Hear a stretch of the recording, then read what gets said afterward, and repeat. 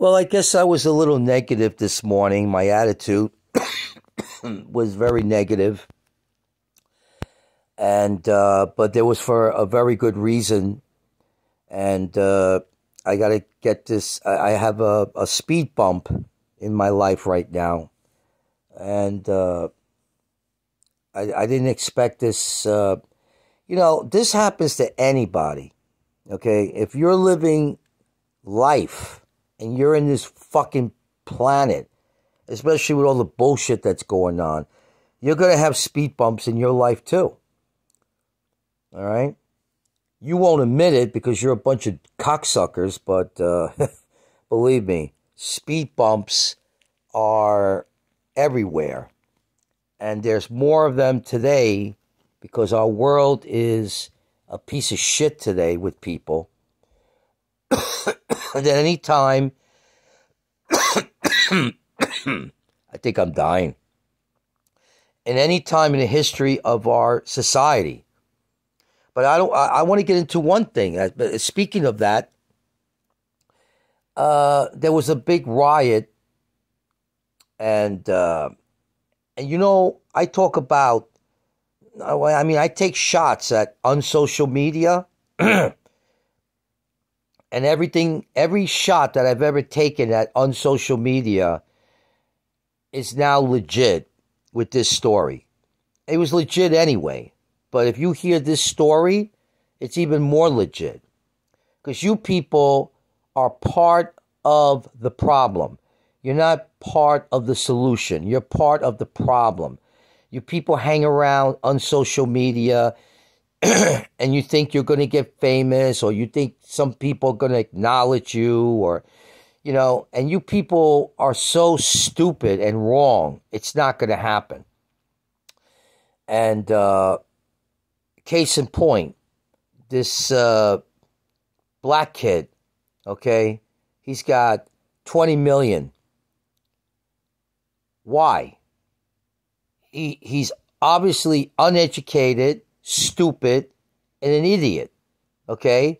And he meets the basic requirements of chocolatoism, where these people are the stupidest motherfuckers on the planet. But he's got 20 million, and I don't have anybody. No, I don't. He's one of those, they call him a social media influencer. You want to know how his influence was? He caused a riot.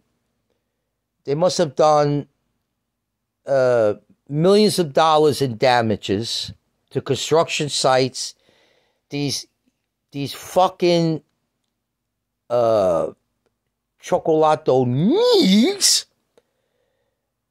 was how many of them were there? About 1,000 or more. Couple thousand, I guess. I don't know, 1,000, couple. And they quickly dissented on, because this guy promised to give out gift cards and PlayStation 5s. And all these fucking ghetto kids, these low-life criminal cocksuckers, and we know how the black kids behave very badly. And they have no discipline at home. They have no sense of purpose. They're out there committing crimes, violence, gangs. And they descended upon this park in the city called Union Square Park and rioted through rocks and bottles and graffiti. Not graffiti, garbage at the police officers, who showed great restraint, because the fact is they were juveniles. I don't give a fuck what they were. I would have gone in there with 2,000 cops with tear gas and nightsticks, and I would have cleared up that park in a matter of minutes. Because when you dare go to a public place like that and turn the place upside down, I don't give a fuck what you are, especially you know what these chocolato kids are? They're not even fucking human beings. They're animals. They're fucking savages. Excuse me. I got this damn cough. I'm going to see the doctor tomorrow. They're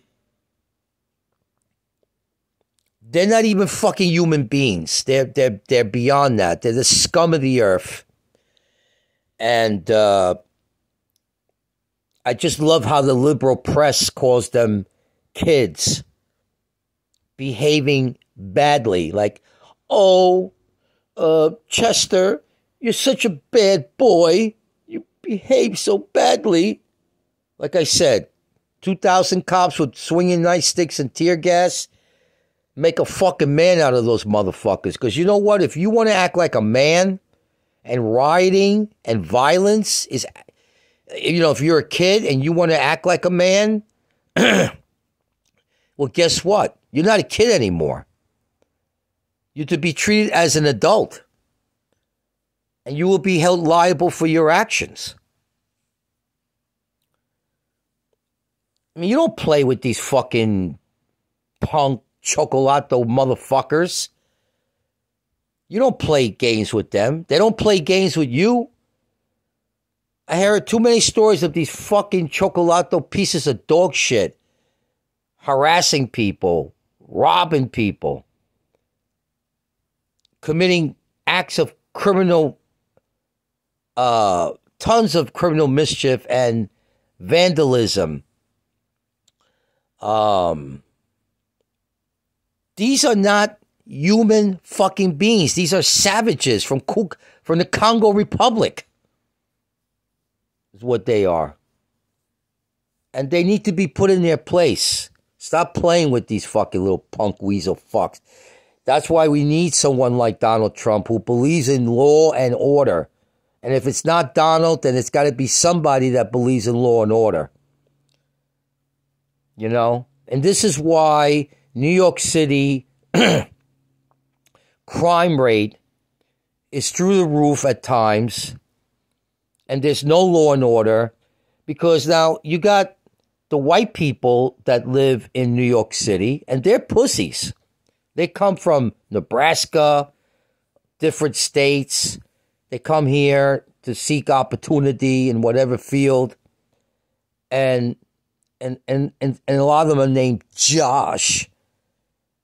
Somebody was called Josh. I don't know if I could fight real good, but if I went against a guy named Josh, I think I would be pretty confident in my odds that I'd be able to kick that motherfucker's ass. Josh will be scared of me. He'll run the opposite way. Damn, I got that phlegm. I can't get it out of my throat. You know, the white people in New York City, they're like this. Please don't hurt me. Please. My name is Josh. And the black kids, they know that the white, those type of people are pussies. And, you know, the black kids will fight anytime, anywhere. You know, they grew up on that type of violence. So they go after, whatever. They mug them, assault them, intimidate them. Even in an area like Midtown Manhattan, which is, pretty influential. I've seen roving gangs of these chocolatos, especially in the subway.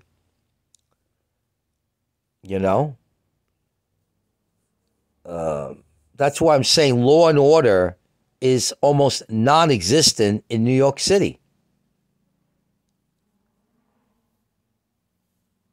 And,